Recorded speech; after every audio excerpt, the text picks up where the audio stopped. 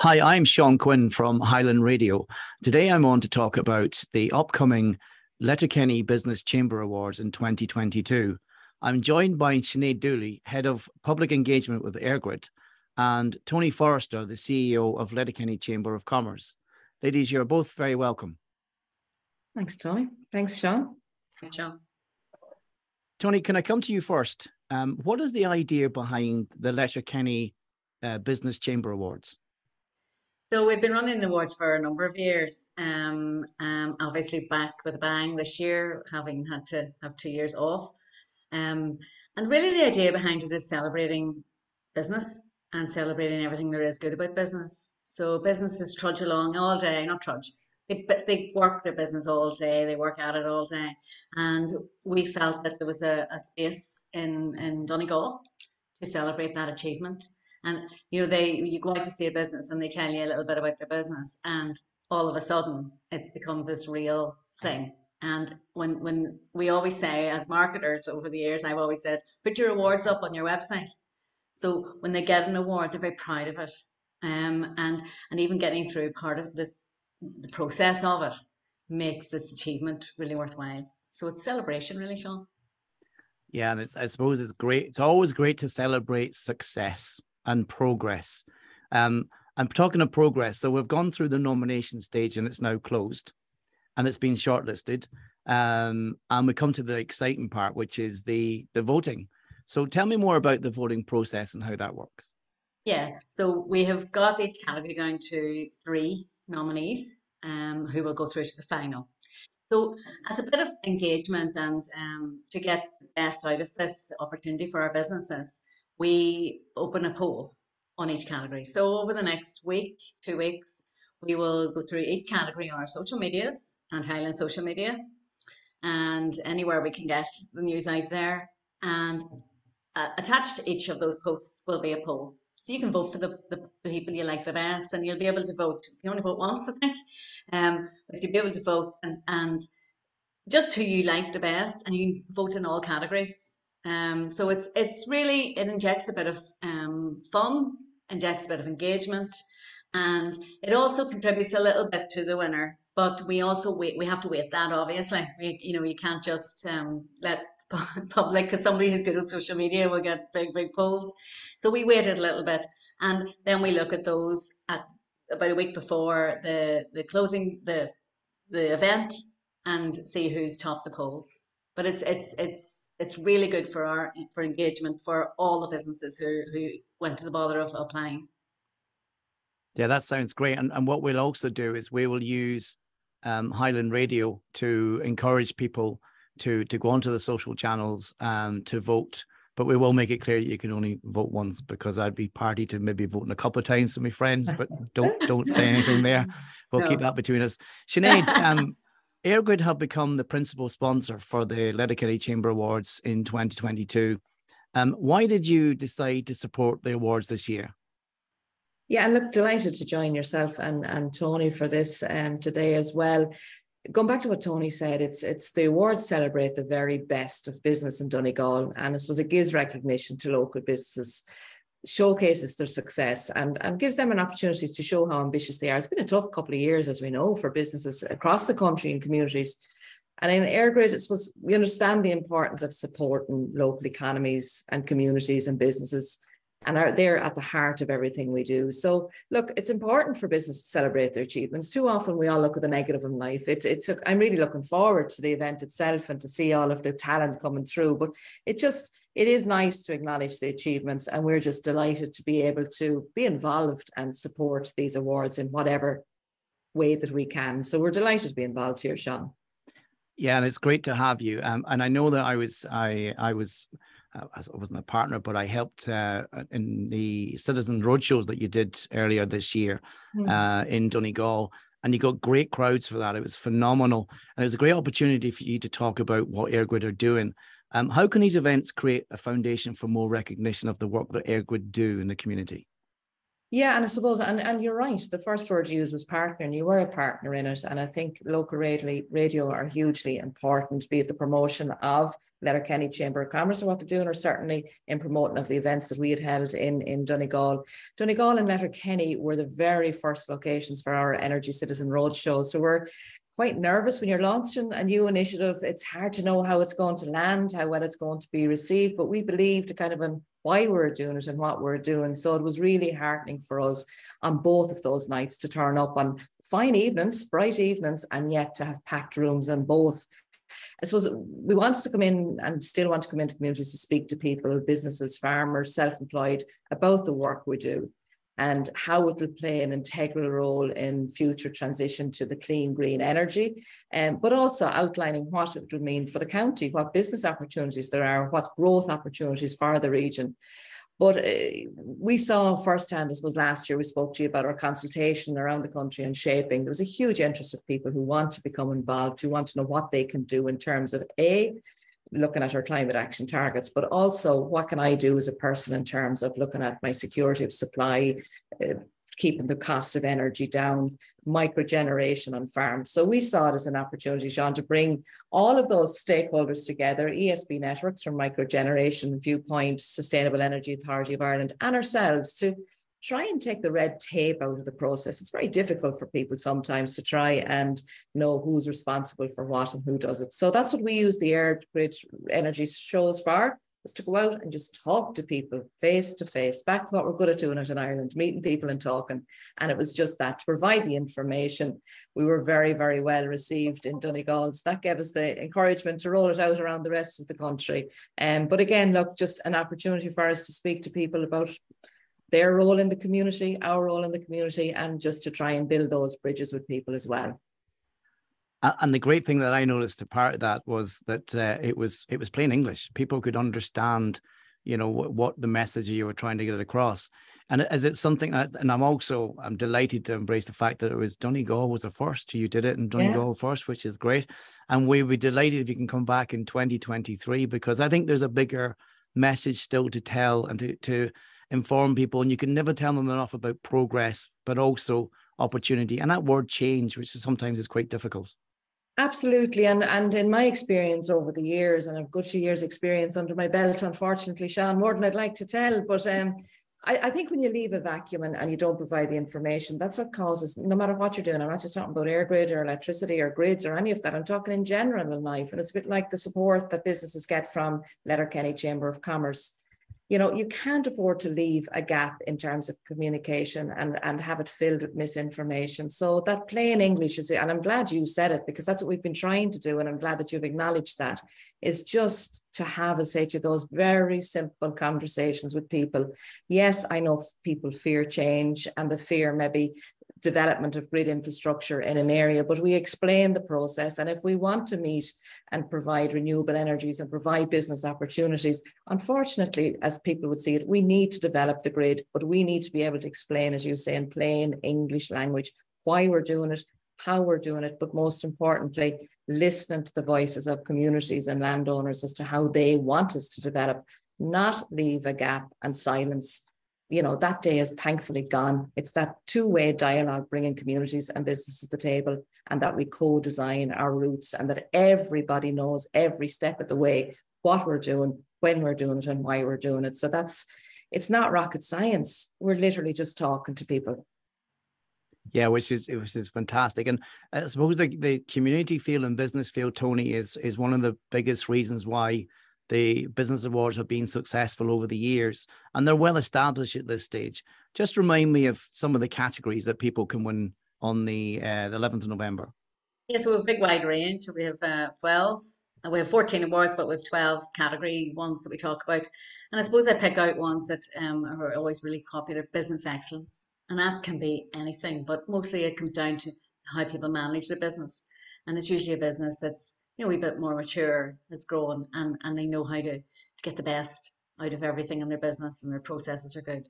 We have a one that we really like, the community one, best community health and wellbeing initiative, and that's all around how we improve the health of our communities. No matter what we do in life, our healthy community is so important. whether that's good electricity or anything. We need that. We brought a new one in this year, business through Irish, and that's a big growing thing. We're a Gaeltacht gateway, I'm going to say, and or a gateway to the Gaeltacht, and we just think that's really important to start now. It's baby steps this year, but next year we'll see that grow. And another one that's quite topical, I suppose, is accessibility, diversity, and inclusion.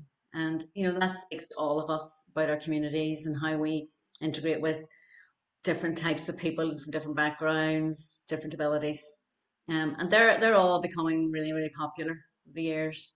We have I don't know if you want to. I will tell you, we have a Business Person of the Year, and we have Hall of Fame as well. They're two big awards that we give from the chamber. And who chooses the Business Person of the Year? So they're done with Business Person and Hall of Fame are done via part of our committee.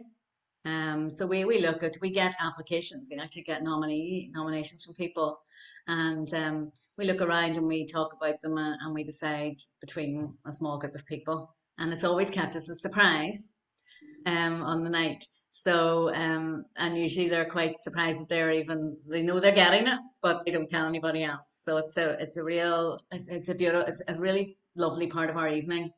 And once we get through all the awards, and we've got Business Person Hall of Fame at the very end, and the room stands up, and mostly people know people who get. So it's a lovely part of our event. And I'm not saying, because as soon as we start giving out awards, you can feel the energy in the room growing and growing and growing, which is fabulous for us. So people love watching other people get awards as well, even if they don't get one themselves. Yeah, I remember back in 2019, which is the last one. It was it's just a great crescendo to the whole event, because it's something special to be given that achievement in front of your peers, and it's great that we're able to get back into a room, and we'll go into that in a little bit later. Sinead, just to Airgrid are also sponsoring the Sustainable Superstar category. Do you think your involvement as a brand in this particular category will encourage businesses to consider energy security and the part that they can play in the sustainability of the future energy needs? Yeah, I suppose, look, Sean, given our role in delivering essentially the cleaner energy future and working up towards 80% of electricity coming from renewable energy by 2030, like, we'd obviously love to see others playing their part too. So businesses these days are making the change to be more sustainable, both for climate purposes, but also for energy reasons.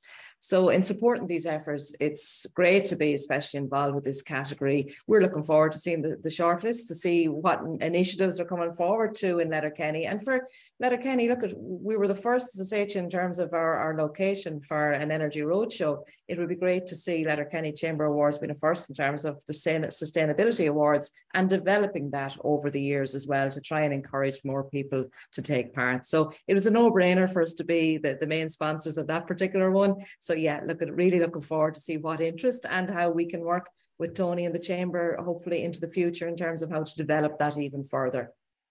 Very good. And it's a relatively new category, Tony. Am I right in saying it's going to be a growing category? Is that fair to say? I really do think so. You can hear, and this is part of having Airgrid, I think, sponsoring it, you can hear the conversations changing. And a wee bit of that is out of necessity, but other bits of it are, maybe we can move this forward a bit quicker than we thought we could. So I have a few businesses even in the background who didn't apply this year. Yeah, I definitely know will be on board next year, who have moved their sustainability processes forward. But it's the whole sustainability conversation that we're all trying to have. And I think this really ticks the box for us. And if I could even come back in there, Sean, in terms of, again, looking at what we did last year in Letterkenny, I think it'd be great now that we're building this collaboration piece between us as well, that we can look and see what do businesses want, and if we can facilitate sustainable development goals conversation, training for businesses in the area, let's put on our thinking cap, stop reinventing the wheel, and whatever we can do to try and help businesses to grow this area, and be it training, be it information evenings, whatever, that we just all work together and try and make it, because it doesn't have to be a huge program that they undertake. Any little step, and it really is little steps. We saw that with individuals on the night. So whatever steps that businesses can take towards a more sustainable business from themselves, from a cost saving perspective as well really has to be embraced. And I think that's something that we can all work on together and roll out across Donegal as well. Yeah, and you know, we're looking at 2030 and 2050 as future plans, but it's really what we can do today that can make a difference to change it. As you correctly said, step by step, in the community and in businesses. How can they help EirGrid to achieve their goals? Is there anything they can do today, just a small thing to say, we've made a little bit of change? Look, that's a 90 marker question. You know, I mean, fine, we look at the bigger thing, but I think going back again to the Energy Citizen roadshows that we're rolling out, what really caught people's imagination there is it's that microgeneration piece, whether it's solar panels on the roof of your home, whether it's one lady in particular, I remember has a potato farm and, you know, a load of outhouses and sheds that's ripe for opportunity in terms of putting on solar panels, and now the opportunity to sell back to the grid. So not only is self-sufficient, but you're also selling back to the grid and making money as well. Now, that's one thing, but the retrofitting of homes, insulation of homes, you know, I think, again, down to rainwater harvesting. If you think back to what families did 50 years ago and 80 years ago, that was sustainable. We didn't realize it at the time when you had a barrel down under a downpipe outside collecting the water. But the rainwater harvesting, thinking the way nearly almost that people did it back in the day, small steps for houses for the minute. But since you look at going back to the point in terms of the road shows, they're the sort of conversations that we build on what we've done today, that people can just find something that's comfortable for them to do, cost effective, and that they are doing their part as well towards this. So I'd say small steps for the start, Sean, and then people build on that and grow. Yeah, that's great. And Tony, just good luck. Let's move forward now to the actual event. So tell me more about the actual chamber, the evening on the 11th of November. What's going to happen? What can people look forward to? Okay, so we'll have our lovely drinks reception as you come in. It's a black tie event, so it's glamour and glitz. And we have see some people on socials already saying, "Oh, I have to get a gown, I have to get a gown." So we always enjoy that part of it. And once we go in, we have dinner, lovely dinner in the Mount Derrick Hotel, and then we'll start the awards. So we'll go through them fairly rapidly, the 12 and then the last two. We'll have a few speeches, and our sponsors will be acknowledged. And at the end, you know, it's really just the celebration. And then there's a bit of dancing. You know, not everybody knows that. It's not just speeches and talks and words. There's a bit of dancing, a bit of fun. And we always try and have it. It's an important celebration for us. It's an important night for us. You know, we do have politicians and people like that come, but at the end of the day, this is about the businesses enjoying themselves, and people bring their staff, and people bring, you know, their friends and family. And if we can enjoy that, so we'll go on to the wee art usually. So it's what been you're a saying, while, so I don't know if we even know how to go out anymore. so what you're saying to me here basically is I have to go and hire a suit and I've got to go and get dancing lessons. Is that right? And clean your high heels, Sean. And clean what? Clean your high heels as well. We're back in the high heels for the night. Well, I'll leave the high heels to you two ladies now, in fairness. Yeah. And no, you know, it the other sounds thing, as though Sean, it's going to be a great night, Tony. the other thing, Sean, is all our categories are sponsored as well. You know, so they all get to showcase themselves in the evening, you know, just by being there. And after the event, we also publish everyone's photograph, all the finalists' photographs on the night in our chamber magazine. Go out in December. And that's a real, you know, people read magazines, yes they do, but they love pictures. So all of that will be there, and there'll hopefully be some surprises on the night as well. And the other thing, and I mean, I think we've all forgotten, I mean, in terms of the last couple of years that we've had, the businesses and families haven't had as many opportunities as they would have in the past to go out, be it Christmas lunches or Christmas dinner. Everything was put on hold. So in terms of giving it a plug, Tony, I'd be saying to every business in Donegal, it is a great opportunity to bring out your staff, to acknowledge how difficult they've had it the last number of years. And I also, from being at those events, I love where, you know, your business person of the year and your Hall of Fame, to see families coming back together. I know they obviously know a little bit in advance. So that is a lovely opportunity, because normally you'll have people who've contributed hugely to society in terms of, you know, employment and contributing to the society. So it really is a lovely chance to see all of the family getting together to acknowledge one of their own. And as Sean said earlier, for your peers to acknowledge you. is the key thing here, that you're, you know, for anybody else to say it, but for your own people in the area to vote for you to be the best business on the night is a huge, huge attribute. Yeah. Yeah. And that's exactly what it's for. Networking as well on the evening too. You can never network enough to your it could be your competitor, or it could be just another business. Just learn how they're doing things. And it's always good to put your hand in your pocket and buy the odd little drink as well, in celebration of somebody who's been successful. And that's always a great story. And we also have, you know, we also have a raffle on the night, and we raise some money for Cancer Care West. This is our president's nominated charity. So that's always, you know, a nice thing to do as well. And I would say if you're going to do networking, Sean, do it early. You'll promise too much later on in the evening. Yeah, you'll be giving away free stuff. If we go on too much longer, there'll be no tickets left, because this is the biggest sales pitch ever I saw. Free ads for Highland Radio. Exactly. Tony, you have a very busy few weeks ahead. You're going to visit in the shortlisted businesses. I want to wish you and the judges the very best of luck in the coming weeks. It's no mean feat trying to decide on the winners in each category. I don't envy you. I'm glad I'm not part of that process. Sinead, I'm sure Tony will join me in thanking you and EirGrid for your support. We look forward to hearing more about the plans and opportunities of EirGrid you have in the coming months and years. And we look forward to welcoming you in person to Donegal on Friday, the 11th of November. And I think it will be a celebration, a brilliant night of entertainment. So for this, Tony Forrester, the CEO of Letterkenny Chamber of Commerce, thank you for joining me. And Sinead Dooley, Head of Publications with EirGrid, also thank you for joining me. Before I go, just to let people know that tickets are available for the Business Awards at info@letterkennychamber.com. And Tony, is there a phone number that you can ring as well? 074 9124866. And come in early and buy early, and you're guaranteed to have a seat on the evening. Ladies, thank you for joining me. Looking forward to it. See you then. Thanks so much, Sean.